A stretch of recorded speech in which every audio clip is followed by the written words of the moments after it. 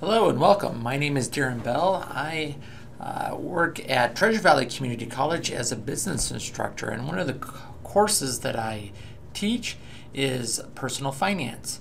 So I work with high school instructors to be able to offer the personal finance course to high school students as a dual credit course. And so I'm doing this presentation here. It's November 2019, and I'm going to do this presentation to hopefully give some of the instructors at the high schools some information that will be useful to them as they proceed in their course for dual credit.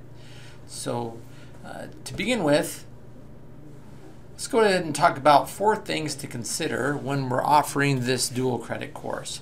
So the first thing is the scope of the course, right? That basically means what are the topics that we're going to cover in the course, and does your scope for your course have to match exactly the scope for the college course?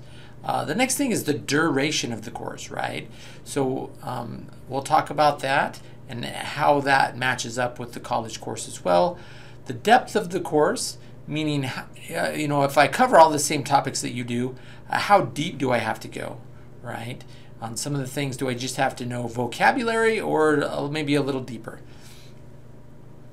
into actual hands-on doing, right? And then finally, the last thing to consider is the final project. And the final project is something that I use in my personal finance course as an assessment, a final assessment, a final tool to be able to know that the student has collected everything that they need to go forward and to use personal finance, good personal finance skills and strategies for hopefully the rest of their life if they use their final project going forward beyond the class. So to begin with, the scope of the course. So these bullet points basically outline the scope of the course for us.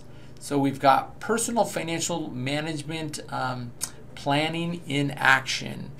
Okay, so that's one of the things that we cover throughout many chapters. Is we cover a topic and then we say, how does this work in your personal financial plan? Number 2 down there is money management skills and tools. So that's something that we cover, and of course it's going to be things like budgeting. It's going to be understanding how to track expenses and income. It's going to be doing things on how we save, right? How we're going to save for the future. And then we also, in the course that I use, the book that I actually have, one of the books that I have my students read is the Total Money Makeover book by Dave Ramsey.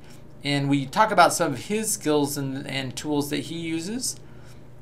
But we don't necessarily use that as the only set of skills, strategies, and tools that are available out there, right? So we kind of expand beyond that. And the next one down, net worth, personal financial calculations. This includes time value of money and ratios. We're also talking about debt avoidance and elimination, and just financial services in general. I have a banker come into our class, and they're always interesting for the students to have them talk to a banker. I have my students go and visit a bank or a financial institution and meet people there. Not that I want my students to get into debt, but I just want them to be savvy and to be able to be comfortable and know how to talk to bankers and different financial institutions about their personal finance. So we also talk about consumer purchasing. That's going to be anything from simple purchases like something at Walmart, right, that they want to save up and buy for, and online purchasing, all the way up to buying a car, right? That's probably one of the biggest consumer purchases that somebody's going to make. This isn't including buying a house or real estate, right? And so we're just talking about maybe up to buying a car. I have my students go to a car lot. I have them talk to a salesman. I let my students know, hey, let the car salesman know up front what you're doing. That way there's no false expectations or misrepresentations about what you're doing and why you're at their car lot. And allow them to educate you. Sometimes they'll spend a lot of time and effort to help you. Sometimes not as much. But that's just an experience that I like my students to have, is to go to that car lot and meet the salesman. And I tell them, do not buy a car off of this assignment, right? That's not the purpose of it. I've only had one student do that, but they were already, I guess, in the market to buy a car, but that's not the purpose. The purpose is education, giving them an experience to kind of go with there, and to build. All these things are to help them build a personal financial plan. And so we talk about also selecting and financing housing, talk about renting and buying a home and the strategies there. We talk about insurance, all sorts of insurance plans, right? We talk about investing in your financial plan. And then we kind of roll over. A lot of times this is closely related with retirement and estate planning. Not always the same thing though. Okay, so next, duration of the course. So the duration of the course for a TVCC course is going to be 11 weeks. That includes finals week. This is all done within 11 weeks and completed, right? So for you in the high school, you may have a different timeline for your course. It may be a year-long course, whatever it is.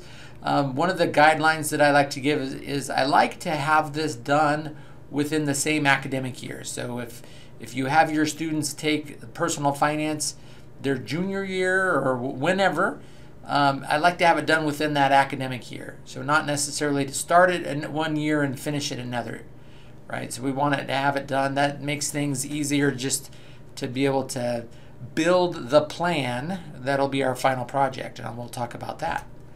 So the depth of the course, right? So the important part of this is as you cover a topic, it's important to give the student something to do, to show their understanding, to have them understand what you're talking about.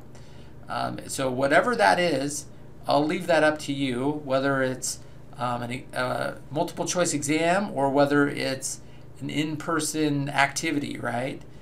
Or writing down, maybe doing a response paper or journaling. Whatever your assessment is, to be able to get the depth and to be able to know that students understand certain things, I'd refer you also to the syllabus. So I'm going to include the syllabus and make sure everybody has access to the syllabus. The syllabus will have the learning outcomes as well in there, right? And that's really what we want, those course outcomes to be assessed in some way. So one of the biggest assessments is going to be the final project. So on the final project, what it is, and there's an outline that I'll supply you as well, that I work with my students, is it's going to be all previous coursework, right, that you're going to be doing. There shouldn't be any wasted assignments, right? Not that there ever is, but every assignment your student does, they should be able to roll it into their final personal finance plan and use it. This is the takeaway from the course, right? This is going to be the main graded assignment for the college dual credit course, and this is going to be something, a tool that the students now can use going forward in their life. And it's gonna be something, just how does it fit into the course? Well, in a couple different ways, right? One, you're definitely gonna wanna have at least one draft.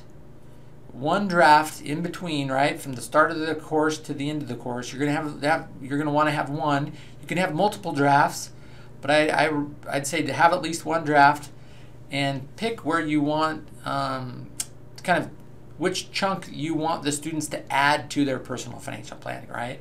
Because as you do drafts, it's going to be a work in process.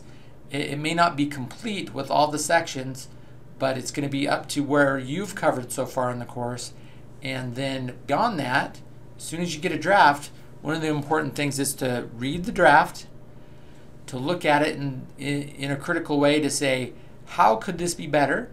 What are they missing something on the scope? That's important. They have to have the scope of the draft.